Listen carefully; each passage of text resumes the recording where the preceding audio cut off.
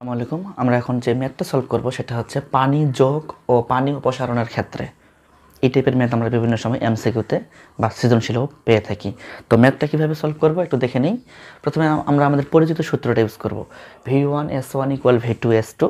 তারপরে ওইখান থেকে V2 বের করে নেব। ওইখান থেকে কী বের করে নেব? V2 বের করে নেব। তারপর V2 - V1, ওই যে আগের V1 ছিল কোশ্চেনে, সেটা সেইভাবে আমরা করব। আবারও বলতেছি, প্রথমে V1S1 = V2S2 এই সূত্র অ্যাপ্লাই করব। অ্যাপ্লাই করার পরে ওইখান থেকে V2টাকে বের করে নেব। ওই যে V2 বের করে নিলাম, ওই V2 এবং আগের যে V1 মান দেওয়া ছিল সেটা মাইনাস করে যে রেজাল্টটা পাবো সেটাই হচ্ছে আমাদের কাঙ্ক্ষিত রেজাল্ট। তো উদাহরণ দেখি একটা। 7 মোলার ঘনমাত্রার কোনো দ্রবের 0.30 লিটার দ্রবণে কত লিটার পানি যোগ করা হলে ঘনমাত্রা 4.0 মোলার হবে? তো আমরা আমাদের সূত্রটা ইউজ করি, V1S1 = V2S2। এখান থেকে কী বের করে নেব? V2 বের করে নেব। দেখো তো একটু, 7 মোলার ঘনমাত্রার কোনো দ্রবের 0.30 লিটার, তার মানে আয়তন হচ্ছে 0.30, ঘনমাত্রা হচ্ছে 7 মোলার। প্রশ্ন যে ভাইয়া লিটারে করবো না মিলিলিটারে করব? ইচ্ছা, যদি সৃজনশীল আমরা করি তাহলে লিটার করলে হবে, মিলিলিটার করলেও হবে।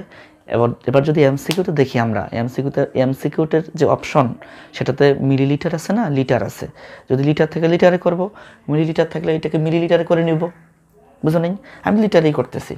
তো যা হোক, V2 কত লিটার পানি যোগ করা হলে ঘনমাত্রা এত হবে। আমরা V2 বের করতে চাইছিলাম না, এই যে V2 বের করব ইন্টু S2 এর ঘনমাত্রা কত হবে? S2 4.0, এটা হবে। এখান থেকে যদি V2টা বের করে নেই তাহলে পাবো আমি, একটু ওয়েট,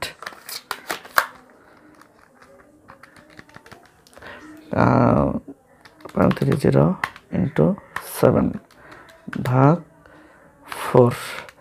V2 পাবো আমি 0.0525। তার বলছে যে কত লিটার পানি যোগ করা হলে। আমরা হেডলাইন দিয়েই দিছি পানি যোগ বা পানি অপসারণের ক্ষেত্রে কিভাবে করব। V2 বের করব, তারপর V2 - V1। তাহলে নিয়ম অনুযায়ী একটু দেখো, এখানে V2 - V1, V2 পাইলাম আমরা 0.525, V1 ছিল এখানে কই 0.30, তাহলে -0.30, রেজাল্ট পাবো আমরা 0.225 লিটার রেজাল্ট পাবো, কারণ আমরা লিটারে করছি। ঠিক আছে না? তো এইভাবে আমরা ম্যাথগুলো এই টাইপের করতে পারি, সেটা পানি যোগ হোক বা পানি অপসারণ হোক। বোঝা গেছে? তো ম্যাথটা আশা করি বুঝতে পারছো। নেক্সটে আমরা অন্য কোনো ম্যাথ নিয়ে কথা বলবো। ভালো থেকো।